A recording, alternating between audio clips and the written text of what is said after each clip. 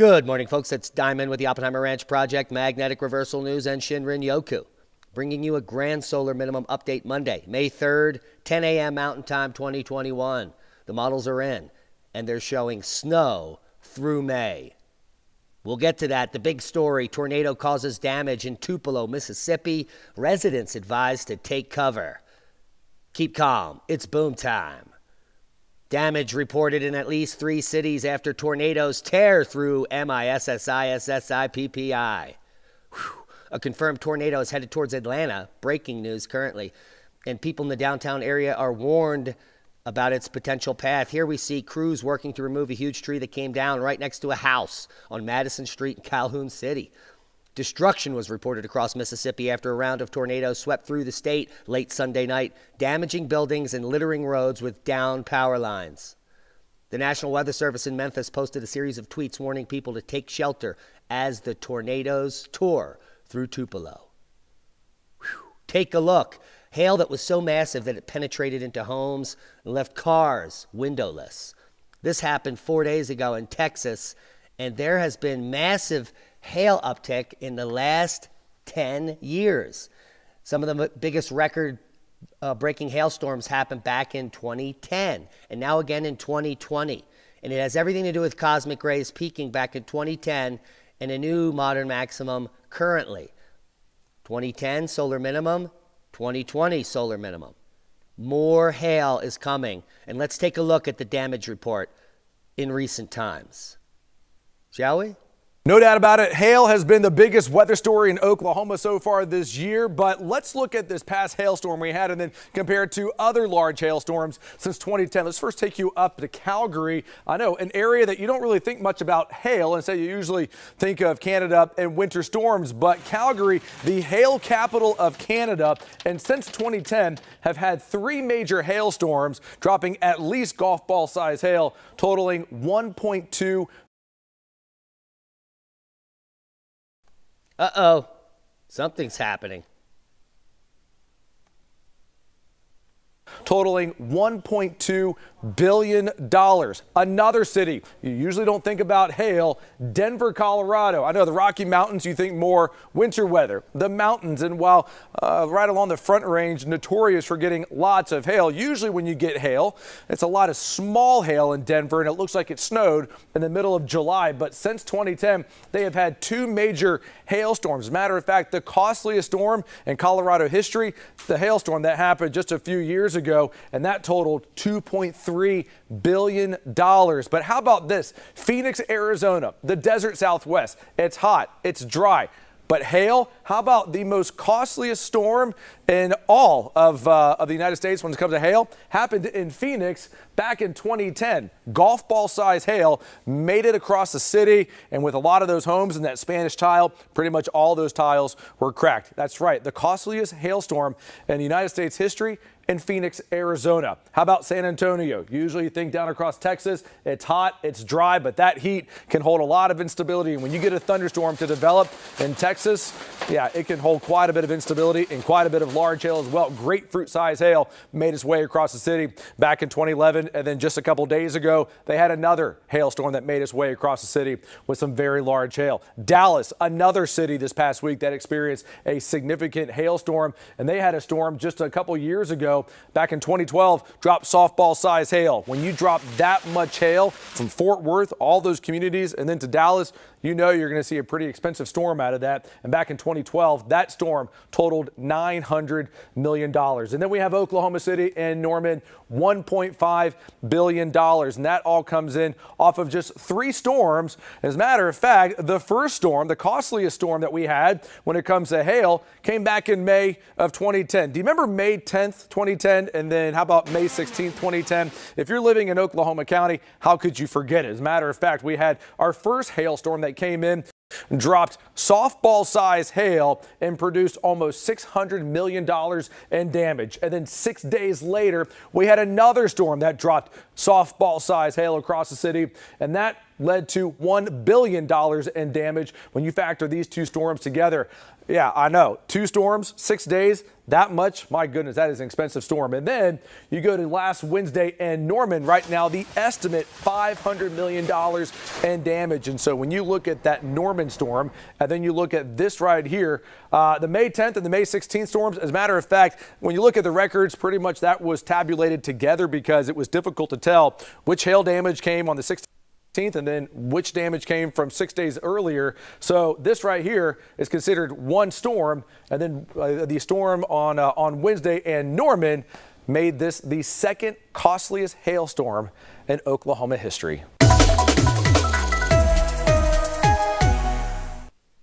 Well, and there's only going to be more of that to come. Based on all the information I told you, cosmic rays have reached a new maximum. Cosmic rays cause increased hail size and more cloud nucleation, which means more storms to produce the hail. And we are entering into that time frame, 2021, 2022. We're going to see the largest hail ever in recorded history around the world. Mark my words. We've been right already. Why wouldn't we be right on this one? 18 inches of snow, 70-mile-per-hour winds, large hail forecast in Colorado. Holy macaroni, it's already happening. Storm forecast to bring over a foot of snow comes with flood concerns. This is in northern Colorado, and we're going to check the models and show you why. And let's just move them through here. Here is your Monday, that heavy snow moving into northern Colorado all the way down into Tahoe in northern New Mexico there. Take a look at that. A little bit of storm in Ontario.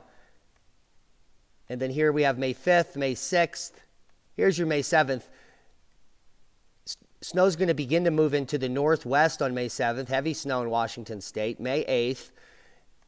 May 9th, it moves over Montana and dips back down into Colorado for another big event. So we are not over with snow in the Rocky Mountains through May 11th.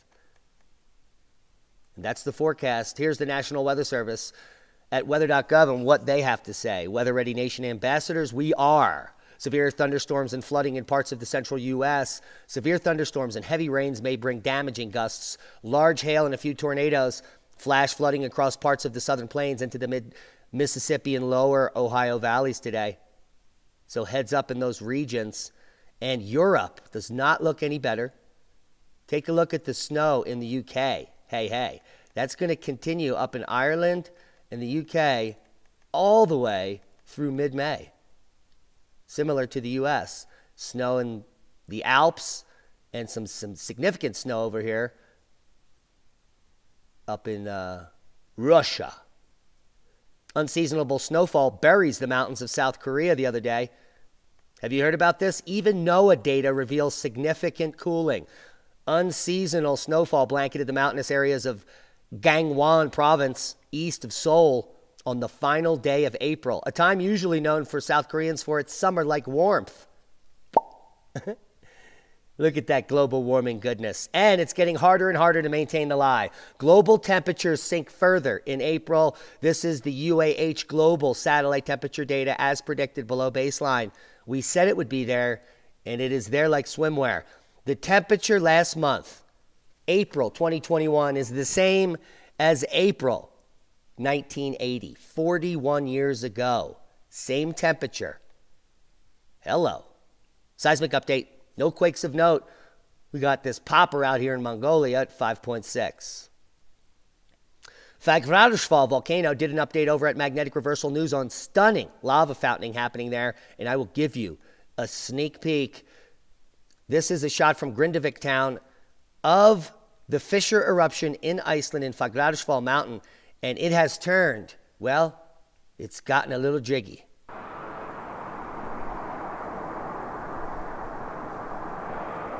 Lava fountaining was seen to at least 300 meters or 900 feet the other day at 1 a.m. local time. And I'm sure certain people who were up at this time, it blew their mind. Almost looks like a mushroom cloud. So, quite a change of events over at the Iceland volcano, as you can see there. There is a new paroxysm and a new phase of eruption with hiccups. What the changes from calm to lava fountaining might mean, well, no one knows.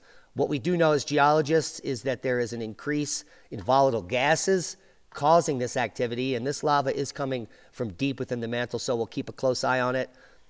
Reykjanes volcano has a sore throat, according to the locals. Scientists find the oldest evidence of ancient human activity deep inside a desert cave.